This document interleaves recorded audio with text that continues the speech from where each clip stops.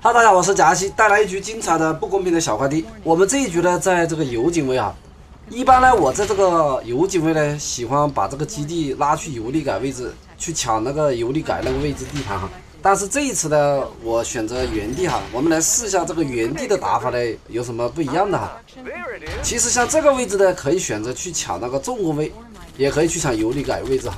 去抢重工位的话呢，假如说把那个重工一摸啊，这个重工位呢很快就没了。但是抢重工位其实呢有一个很大的隐患，因为重工位呢它前期一般都是去打那个超时空位置。假如说呢我们把那个重工位整掉，这个超时空肯定会整你。而且呢，假如说你这个打法这么奔放呢，可能这个飞机位对吧也会针对你哈。所以说呢，我们这一局呢先原地啊，不着急哈。这个原地呢，反正接下来就是造高科，然后造间谍去偷袭哈。这回飞机位呢已经是提前动手了。飞机位跟这个核弹闪电位他们是天敌哈，这个飞机呢直接过去炸的话，这个粉色它这回矿场是出来了，但是你看这个飞机又过去了呀，哎呀，这个飞机位啊主打一个就是炸电厂，这个粉色其实重工是出来了，现在你看这个粉色造了一个工程师对吧，想要修桥去整它哈，然后呢我们就造了个间谍，这回手上呢还有2万多哈，刚刚变了个身啊。这个粉色目前呢马上就没电了，所以说呢我们可以找机会去借一下他那个矿场用一下，可以是吧？去借点钱哈，看到没有？现在没电了呀，正好我们就找到这个机会来了，老弟。好，直接下车把这个矿场一摸，这样子瞬间呢好像偷了几千块钱啊，然后再把这个重工摸一摸啊，这个粉色的基地呢感觉没了。像现在这种情况，他这个重工呢肯定是舍不得卖，因为他必须造那个履带车哈。这个粉色你看他基地都不动，哎呀，这个基地不动啊，瞬间就没了。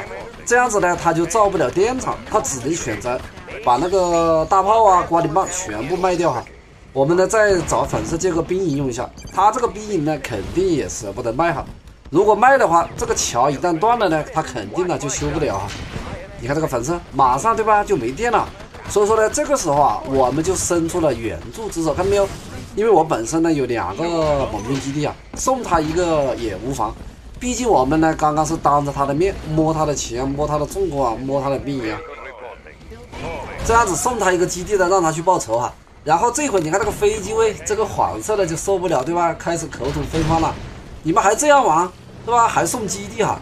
正是因为我刚刚这个上局，导致看到没有，这个油力改啊，红色呀来了个肥手套，这好家伙，一下来了3艘无畏战舰，我们赶快造点这个履带车哈。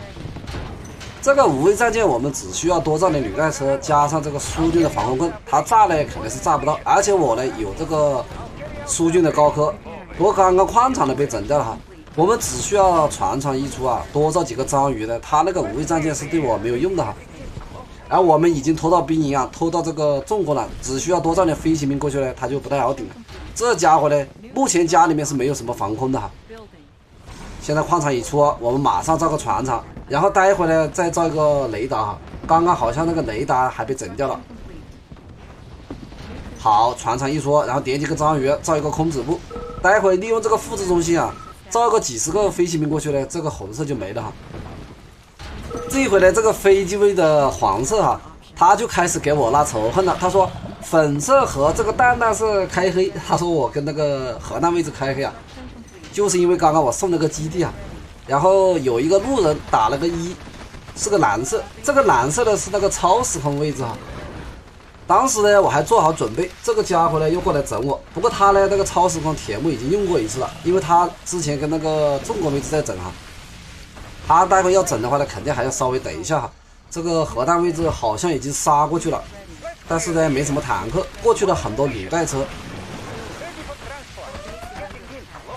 我们就准备先把这个红色带走啊，但是在带走这个红色之前呢，我们先不着急造飞行兵啊，因为造飞行兵呢一下来就把他吓死了。毕竟他家里面有一个苏军高科啊，我们只要造个间谍一摸，是不是就可以造油力改？油力改一出，加上我们本身这个位置呢就非常有钱啊，所以说接下来啊基本无敌哈。这回核弹位置闪电一扔的话呢，你看这个飞机位直接没了。这个飞机位没了之后呢，他继续是吧口吐芬芳，一直在说哈，我跟这个粉色开黑啊。隔着屏幕呢都能够感受到他的那个怒气值哈。这回果然看到没有，有人出手了呀！这个高地的超时空呢，一波坦克过去，感觉这个粉色应该不太好顶哈。我们先用飞行兵强行换掉这2个游离杆，待会呢拿坦克冲哈。虽然说红色家门口呢有2个门神，但是我们这个坦克都是1星的，这2个门神呢也无所谓哈。这一回呢，这个黄色，你看，他又继续给我们拉仇恨了。他现在呢在孵化那个橙色，那个橙色是箱子位哈，箱子位呢已经把那个刷兵位带走了。其实这个箱子位啊基本无敌了哈。我们先打破这个门神，然后履带车带着间谍准备下车，但是这个家伙呢，你看他直接自爆，不给我升级啊。这个黄色呢一直在给我们拉仇恨哈。其实我单纯的就是想借个基地给粉色，让他去报个仇啊。结果呢，导致了全场呢，尤其是这个黄色对吧，一直在给我们拉仇恨哈。目前的外面总共还有3家，其实这个紫色的忽略不计啊。中国位的紫色只剩下一个雷达，这个剑还有几个棍子，但是已经没有什么生产力了。然后呢，这个核弹位置呢，它这回呢只剩下一个地堡。他剩下一个地堡呢，其实呢还是有电的，但是这个粉色呢，他也是骂了几句之后呢，直接自爆了哈。这样呢，外面还有2家，这个紫色忽略不计啊。这个箱子位呢去了很多带属性的坦克，他这个坦克一冲，你看那个高地，这个蓝色肯定呢就招架不住了。这个蓝色一开始对吧，把那个核弹位置整掉之后呢，其实家里面也没什么坦克，门神呢早就没了哈。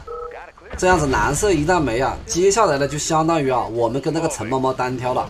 然后这回这个紫色的还打了2个字漂亮，因为他看到这个蓝色被橙色带走了吧，帮他报仇啊，他肯定的很开心哈。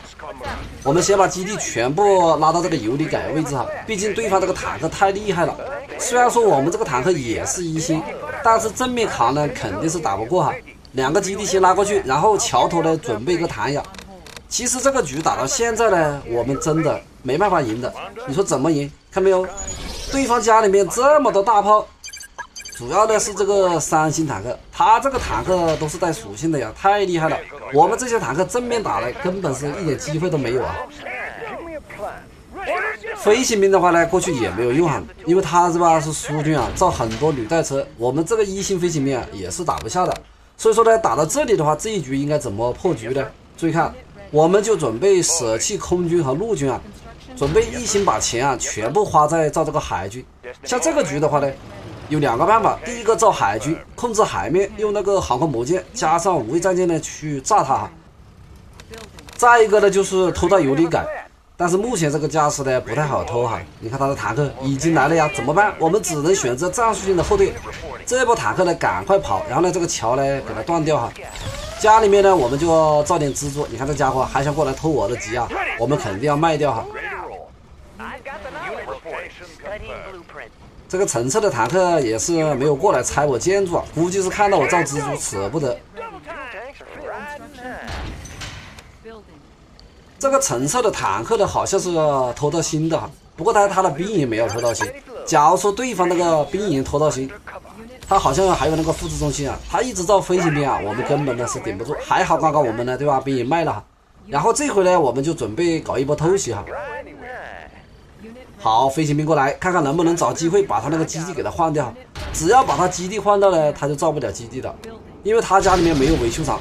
虽然说这个地方呢可以捡到一些建筑啊，但是呢那个维修厂是捡不到的。不过目前呢还不太好进攻啊，毕竟对方很多履带车。既然如此呢，我们就先用海军哈，把家里面的海豚呢先派过去啊，看一下他这个地方呢有没有潜水艇什么的哈。这家伙呢，目前家里面好多建筑，他都舍不得打开，我们直接强行拆掉他的船厂。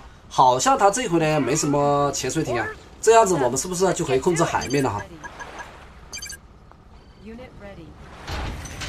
这些海豚我们就停到他家里面，然后对方呢这些坦克过来，应该是想呢把我这个地盘啊给他拆了。我们这些蜘蛛呢还想上一下，但是他那个坦克带火力真的是太厉害了，这么多蜘蛛呢还不太好上哈。算了，我们也不造蜘蛛了，省得浪费钱哈。还是呢要造航空母舰。这个橙色，你看他的坦克带着很多履带车过来，他这个架势呢，应该是想修桥直接冲过来啊。所以呢，我们飞行兵找到一波机会，直接强行换掉他的基地。好，先打掉核电厂，然后呢再上去打掉基地。他家里面呢这个履带车看到没有？刚刚全部出门了呀。这家伙的基地还跑了，就差那么一点点。稍微等一下，对吧？我们再找机会啊。这里呢，其实我们有2个间谍啊，一个间谍呢在那个飞机位有个履带车里面，另外一个呢在那个核弹位置。这个间谍呢，它是比较小的一个单位，你不仔细看呢，有些时候你还看不到。尤其是我们如果说变成那个橙色，大家可以仔细看那个地面是不是跟那个橙黄色有一点点是吧接近啊？所以说呢，待会我们这个间谍就要找机会浑水摸鱼去偷个级哈。目前呢，我们就大肆的造这个海军啊。这个家伙呢，在这里造了一个船厂，我们准备拿海豚强行过去换，但是你看他发现了对吧？这么多坦克想强行打我的海豚，拆掉一个船厂，这样子再强行上去换呢，还是有点亏啊。先不着急，反正我们这个海豚目前的数量已经比较多了，而且我们已经开始了那种，看到没有？3艘航空母舰过来了，这3艘航母呢，一旦开炮它这个建筑呢都是顶不住。好，我们找到机会，看到没有？强行能不能把这个基地换掉？漂亮！这个基地一旦没，它是不是就造不了船厂了呀？因为橙色的话，它本身呢坦克那个作战单位比较多所以说呢，它再想通过捡箱子捡到建筑呢，这回呢它是捡不到的，顶多的就是捡一些钱而我们只需要用航母不停的轰炸，它是不是就不太好顶啊？好，我们这个海豚继续过去强行打掉它的潜水艇。它这个时候呢，就只有一个船厂，造那个潜水艇的速度是比较慢的我们船厂好几个，假如说对方攒了一些潜水艇，我们可以继续造这个海豚就可以了好，我们这些航母按下 S 键，等它装好子弹呢，再同时开炮它这些建筑呢根本顶不住，因为它现在那个履带车不是很多。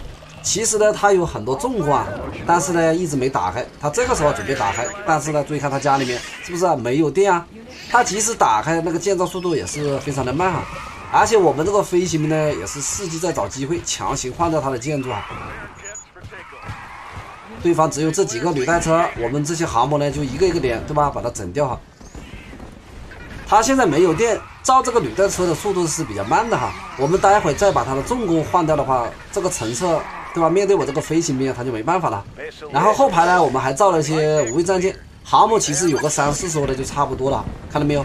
这个履带车一个一个炸掉就行了。等把这些履带车全部处理掉之后再把那个苏军重工炸掉之后，你看我们这个无畏战舰，待会呢就可以随便轰炸。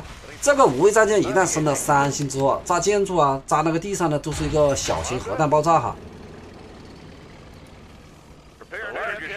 这一回呢，注意看橙色，他在重工里面呢造这个直升机。一开始我以为呢他要造这个直升机过来打我这些航母但是呢，你看我们这里有飞行兵保护，他这个直升机造再多，我们的飞行兵呢，他根本是打不到航母的。而且我可以造一些海螺保护，但实际上这个橙色呢，他打的是非常的有想法。你看着他造直升机好像要打航母，但实际上不是因为我们在那个有利改位置桥头呢是用那个弹牙守着的。假如说对方这个坦克一冲我们肯定是顶不住。所以说呢，这个橙色非常的机智，他造直升机的目的呢，就是为了打我那个桥头的弹牙。只要弹牙一整，然后桥一修，大家说他这些坦克一冲过来，我们是不是没了呀？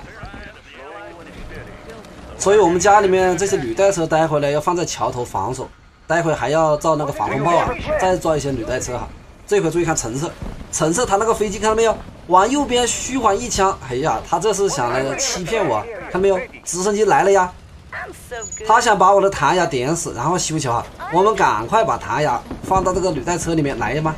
然后呢，防空炮一放，看到没有？那个直升机没了呀！对方这个坦克果不其然过来了，但是呢，我们这个弹牙是不是又可以设定一个循环路径栅来嘛？两边都设定，这样子他的坦克呢，他是过不来的他即使修这个桥呢，立马就会断。不过你看这个橙色又在后排来了一些直升机，他这样一直造这个直升机呢，我这个弹牙其实呢迟早会被他点掉。所以说呢，我们下面那个间谍赶快过去摸他那个高科，因为这个桥一旦他修好，这个坦克一冲我们肯定就没了。看到没有？他刚刚修好了，但是呢被我们又瞬间断掉了哈。